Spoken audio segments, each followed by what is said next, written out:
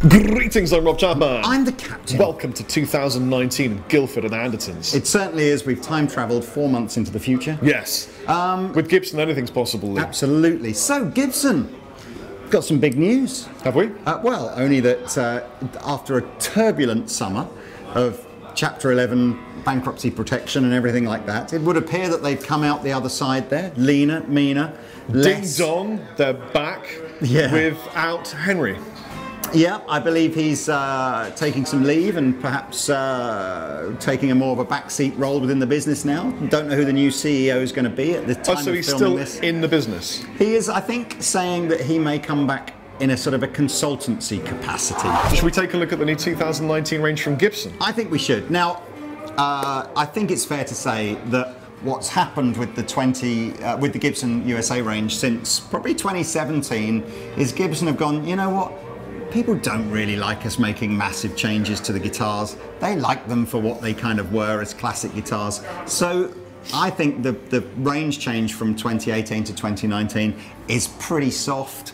They've kept most of the good stuff, made one or two tweaks to a couple of models that weren't very popular. Immediately, as soon as you strike eyes upon this, I'm calling it tuna fade because it's seafoam green. See what I did there? Yeah. You will just want to pick it up and play it and be all sparkly and lovely with its beautiful, beautiful looks. See-through knobs. They're not hiding anything now. No. Nothing to hide.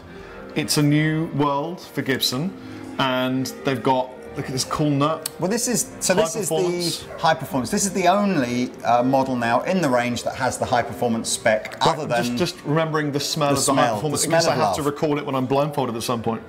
So the general consensus on the 2018 range was that the body mounted pickups weren't a massive hit for Gibson. So on the 2019 range, they've gone back to a traditional pickup ring. The stuff that has stayed the same, though, is the HP model now has the slightly wider neck. It has the all-access heel joint.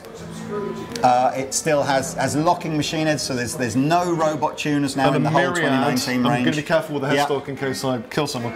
Myriad of switching and dip functions and all sorts of high-performance circuitry. Yeah, you've got the zero nut, the titanium zero nut. So it's kind of like it's all the bells and whistles on one Les Paul, and probably the most contemporary kind of colour choices. So that's the 2019 Les Paul Standard High Performance. So if you want a non-HP version, this is the Les Paul Standard. So you've still got the same pickup switching that you have in the HP, but other than that, everything else is very traditional. So can I also say that you could also just not use the switching and dip switches and switching, because I have seen a little bit of negativity online from people saying, I just want a Les Paul Standard, I don't want switches and dips and things. I sat through a very painful 10-minute YouTube rant of a guy basically going, why do they do this, and why can't it be just have the, like, I don't want coil taps and I don't want locking machine and I don't want all that, and like it was a proper rant, who then failed to mention at the end of the video that actually that is just the Les Paul traditional then. Right, well, this is exactly where I was going. I don't really understand why people get so upset. Absolutely. This is exactly where I was going. Either get this and don't use the switches and dips, or buy the traditional. So I do sort of get that for, how long have Les Paul been on the market now? Nearly 70 years, 65 something years. Yeah. For most of that 65 years, the Les Paul Standard was a guitar that didn't have loads and loads of bits and bobs on it. But surely more is more. I do get that. But the vibe from Gibson in the last 6 or 7 years has been that the Standard is the model that they will try and put the new features on and innovate and stuff like that. And you know what? That's what Les Paul would have wanted. Yeah. 100% for sure. Yeah. So you know, that's the Standard. If, however, when you say the word Les Paul Standard, what you actually think is a guitar that is heavy, so no weight relief on there, has a three-way switch, that's it, just, you know, none of these do anything, regular neck profile, Clusen style vintage machine. You know, if that's what your mind conjures up when you think of a great Les Paul, then what you want is the Les Paul Traditional. And in a way, I just get one of these and then get your bell-shaped truss rod cover that says standard, and then you've got a Les Paul standard. That's a good shout. Because I wonder really, how much that is. That's what this is in a way. Yeah. And you know what? It's a funny thing how much the weight makes you feel like it's a Les Paul standard. Yeah, I mean, some people, if you haven't got, if you're not almost crippled by the guitar after 2 hours of playing with it, for some people they feel like it's not a proper Les Paul. Hey, it is what it is. So that's the Traditional. By the way, that feels great. I agree. So we'll have a little noodle on that in a bit as well. So last year, the Classic had the P90s on it, and I'll be totally honest with you, it probably was the worst received. Really? And probably has the biggest discounts on it for the outgoing 2018 models. Wow. So the Classic now in the 2019 range has gone back to pretty much, do you remember when you used to see it and they used to have like 1960 Classic? Yeah. It's kind of gone back to that. Zebras. So it's a non, I think they're all solid colours, or certainly, more affordable colours. The open pickups on here. It has got funky pickup switching on it, so we'll have to plug that in and find out what that does later. And do you know what they're using for fretboard wood? It's all rosewood, so right. it's all a CITES problem. Oh, but there you go. Right, okay. But it's a CITES problem for us and Gibson. I was about to say, wow, this really looks like rosewood. It is. It is still all rosewood on this, on everything basically. Okay. So that's the Classic. Then you're down to the Studio. Oh, look at this one. So you've got the Studio Tribute, but so the Studio gloss body, plain top, bound neck. We've still got a couple of, by the looks of things, coil taps on here. So again, we'll have a little fiddle with those. This one hasn't got any coil taps, but it looks immense. Yeah, you've got the Tribute. That's going to be the most affordable, like Les Paul with an arch top in the 2019 range. Complete, like a satin finish all over, no binding, dots. Yep. And then the one below that, where we'll just ping something on the screen now, but is already sold out. So whatever our first month's allocation one's all gone already, is the double cut. So they're doing a slab-bodied double cut called the Les Paul Tribute DC. That's going to be a $6.99 guitar. Anyway, pictures on screen now. We'll have to review that another day because it's sold out already. Anyway, should we take some of these and head back? Wait, are those 2019s as well, Lee? Yep, so you've got 2019 also has SGs, it has Vs, it has Explorers, it has Firebirds. But that's a whole other video, Mr. C. So let's take a look at the new Gibson 2019 USA range.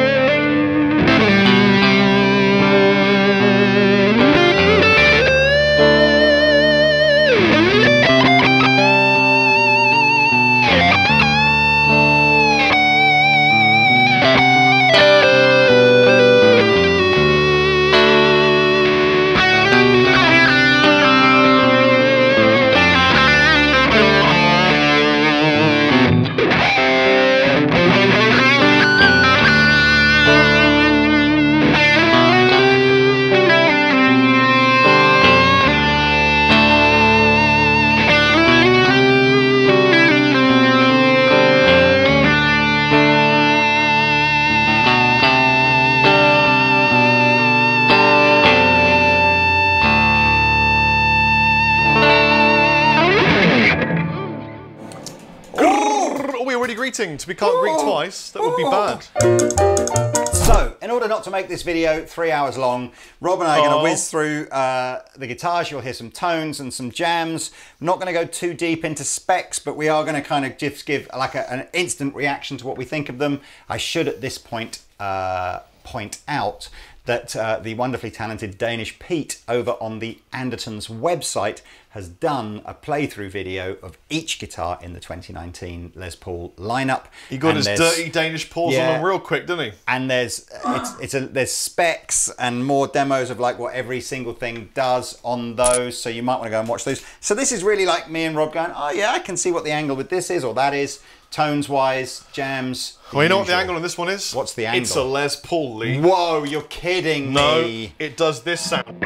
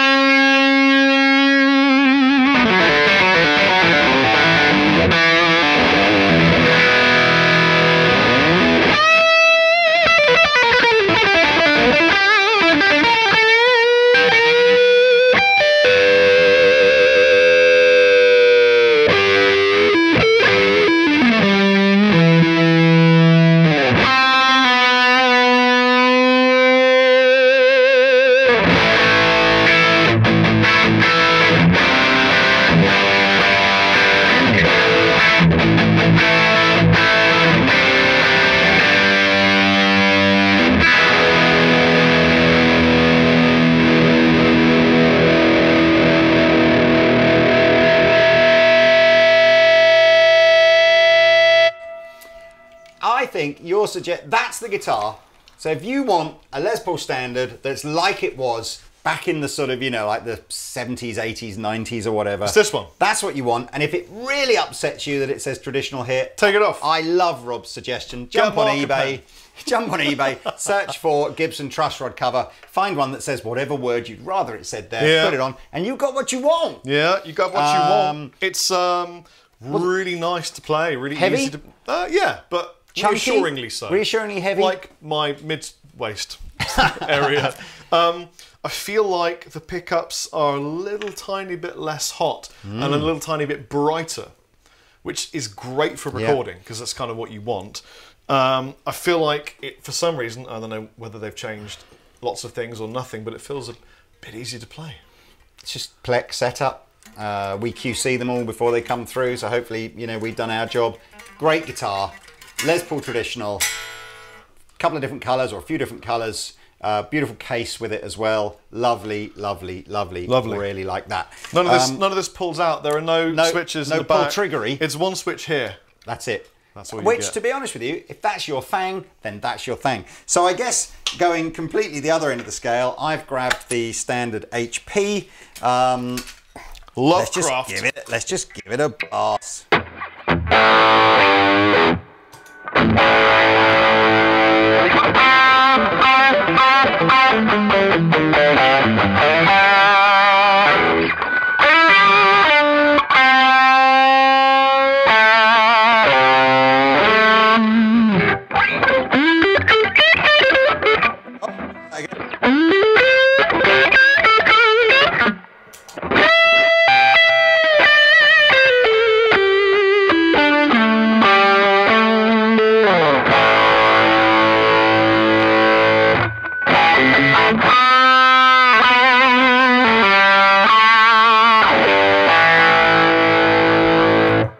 Might just back the gain down a little bit there. Yeah, you might want to.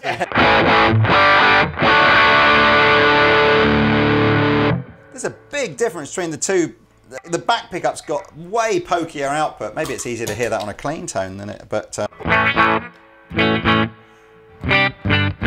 feels like a lot more. So this feels like a modern Les Paul. So the neck's thinner, the body's lighter, the heel joint doesn't exist.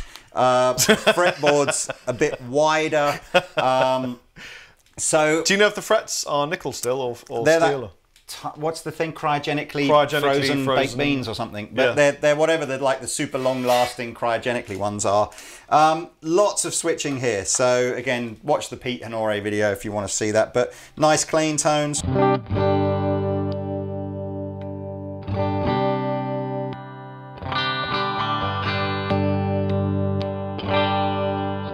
So all your more like thinner, strattier kind of vibey tones there. But, you know, still, when it counts, does what it does. So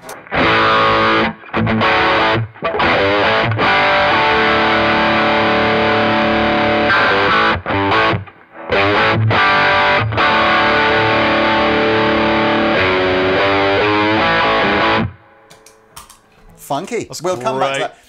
that. You get the slightly crazier colours on the HP guitars, but it's pretty. I mean, what did we say this one was I'm called? calling this one Tuna Fade. Tuna Fade. Because it's Something like seafoam green seafoam fade. fade or something, but isn't it's it? not green, it's blue. Ooh. It's the one that I immediately wanted to pick up and abuse, leading me on to the one I've got here, which is a classic.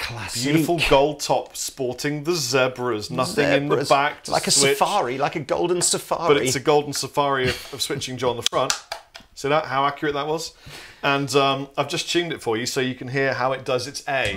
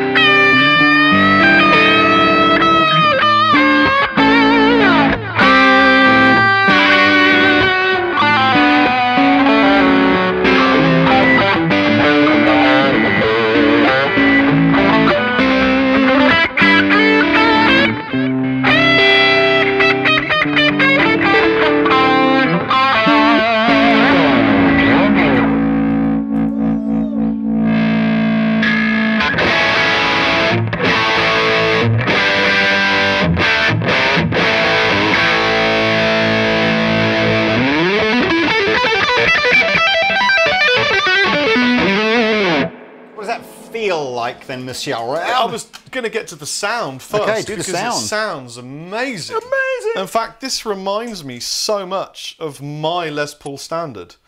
And I wonder if it's the pickups. I don't know, but they're really thick. That's a full-on thick Les Paul sound. Thick and creamy. Yes, like I like what did my what did all milk. the things do? Let's do them randomly. Because It's the feedback area. if I remember rightly,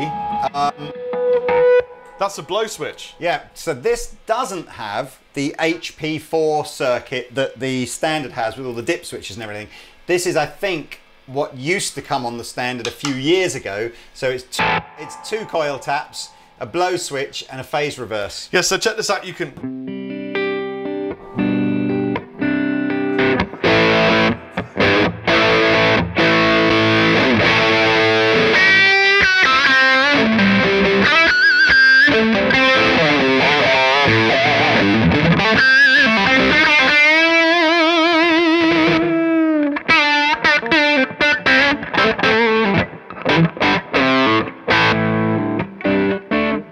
That's what they call a demonstration, Rob. That's what they call That's great. Rob's got the proper, Les Paul setup, which is no pedals other than his tuner and just a valve amplifier cranked to bejeebers. I'm using the absolutely stonking Rockerverb Mark 1, sounds good. 2, 3. They It's keep pretty making them loud better. in here. Don't buy a Rockerverb if you live in a flat and want a practice amplifier. Well, you can buy the Rockerverb 3 because, well, this is a Gibson video, but it's got an attenuator built I into know, it. but it doesn't sound any good at low volumes, does it? It's just got to be. It's the goodness comes with the juice. The juice. Got a lot of orange juice.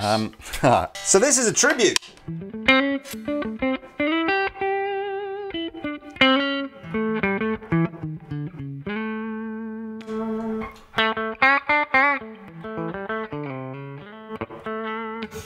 I like this. I think there's a certain charm about the fact that the neck has this one of these sort of very, very thin coatings on it rather than the heavier lacquer.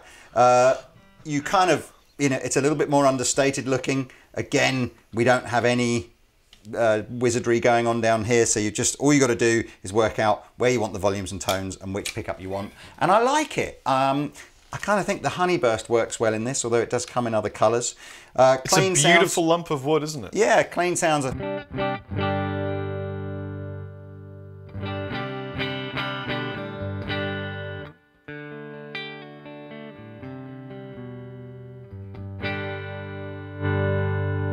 But when you want it to, it's still got it.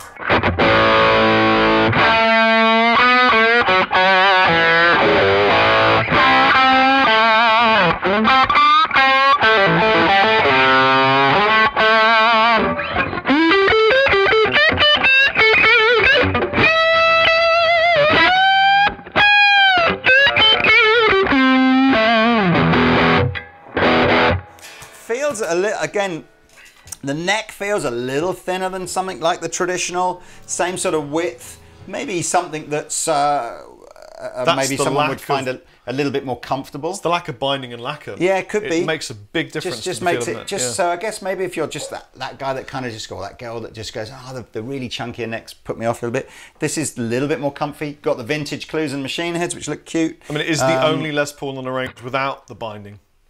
It is. It absolutely is. Hey, so you don't feel bound to... oh my God. Oh God. Oh my God. So I'm going to hold on to this for a second and probably jam over Robert. I've got a studio. We're not going to sing studio. Sorry. For how many years have we been doing Gibson ranges? At least 10. Let's not do that.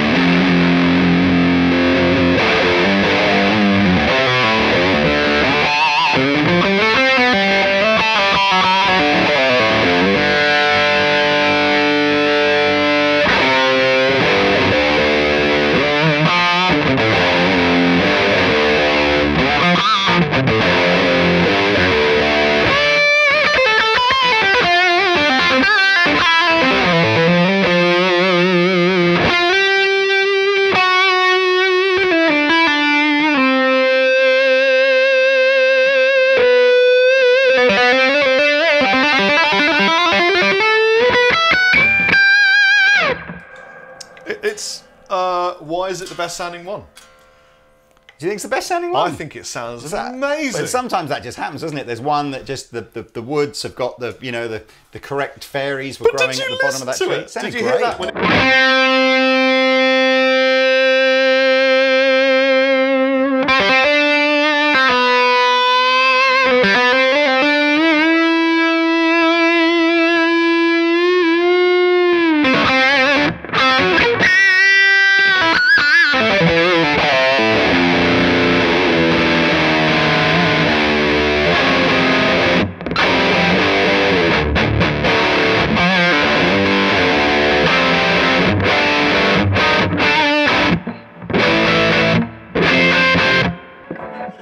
It's because it's black. You know what they say? It's the black sound. It's a bit faster. It's once you've gone black, you never go back. I love that.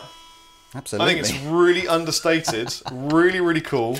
You can take off this to make it better. It's great. And then it other still colours. does. Oh, yeah, you still got things. It's only got two things. options. Oh, and you got half options. Half options. All right. Let's just see what the.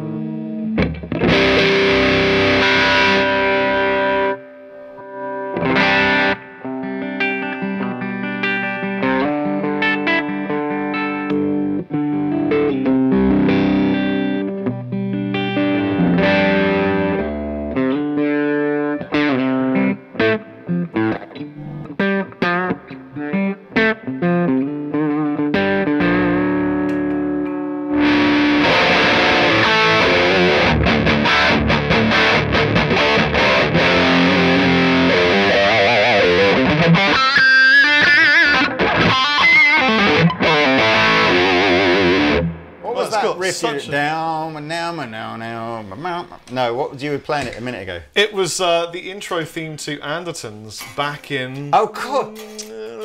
I mean, actually, it's called Mantra of the Monkey Lord from my early EP, available on my website, robchapman.tv, and we used it as the intro to Andertons TV. That one was Breath. That was it, yeah. That one. Wait, it's what have I done? Oh, tune on.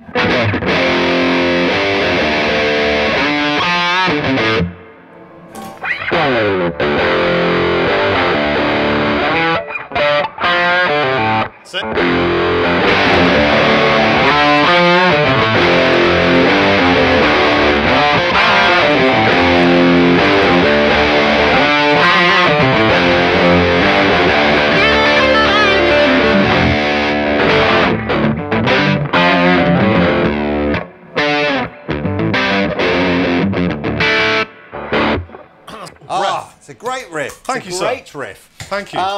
So what have we jammed with? We jammed with the red one, the gold one. I'd really... Oh wait, there's one more. Well, we haven't jammed with these two. I'd like to try the blue one. I think I did. Because I haven't plugged in the blue one yet. I think I jammed with the red one, with the standard right at the beginning, didn't I? I think you're getting the view that basically what we've got here are multiple flavours of a Les Paul, but all fundamentally are Les Pauls. Some will appeal to people more on a budget, that like a more modest looking thing. Some will appeal to people that just want to go all out with all the bells and whistles and want something that's very standout.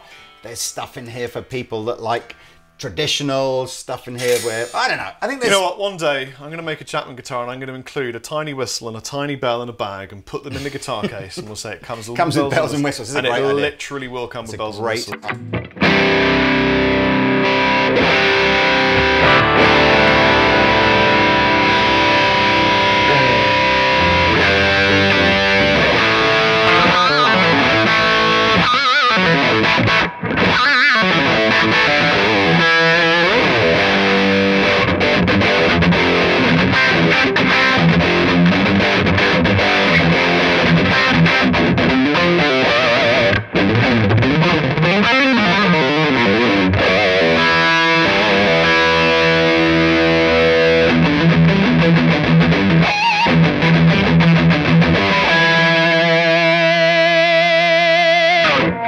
Would you say that's the fastest one to play? Yeah, I mean, has it got that kind of more...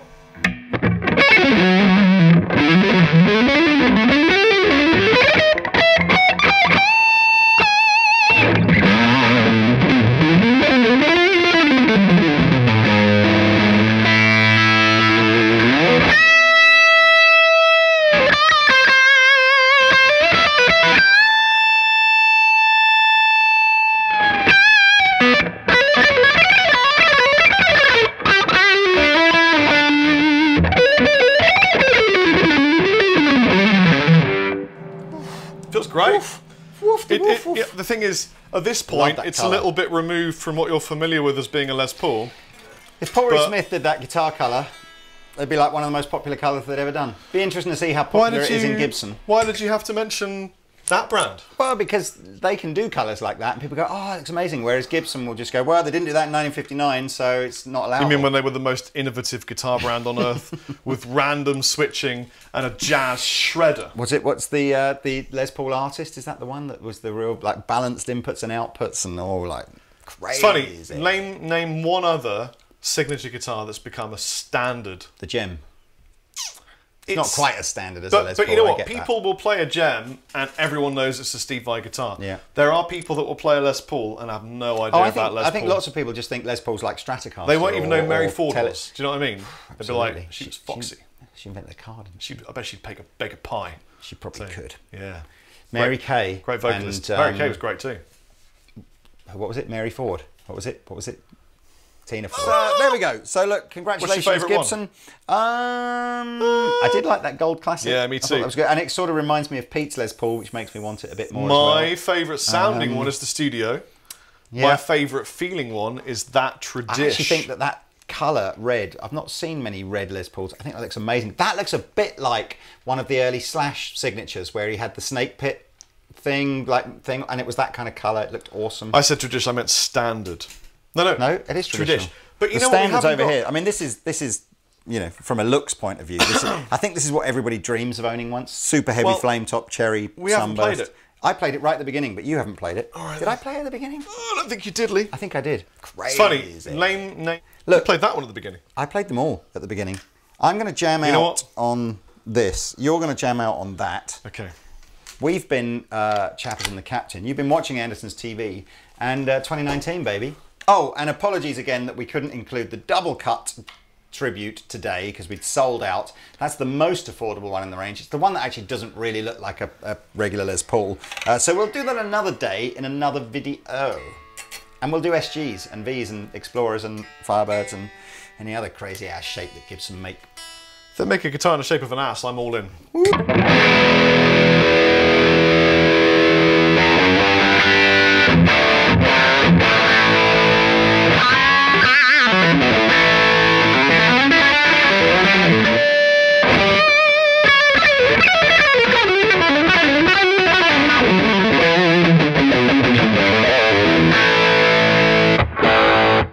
It's the standard and it's still the best. You like it? Oh, I love it, yeah. Check this out.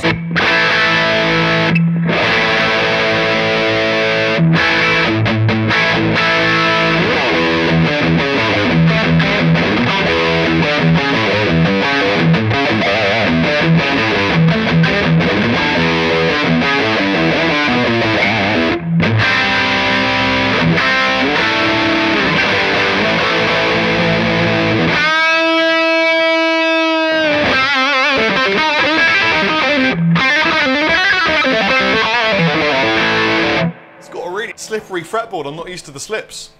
It's just like it Thick. does. It's one of those rigs that does make you question why anybody has pedal boards and multi effects, and you know, it's like loud 100-watt valve amplifier, good sounding guitar, good guitar player. Sounds good. Thank you, Lee. Yes, I mean it just sounds good. I've been Rob Chapman. I've been the Captain, and I've been saying for about the last 10 minutes that we'll jam out on this guitar. Okay. But so we're doing it now. Bye.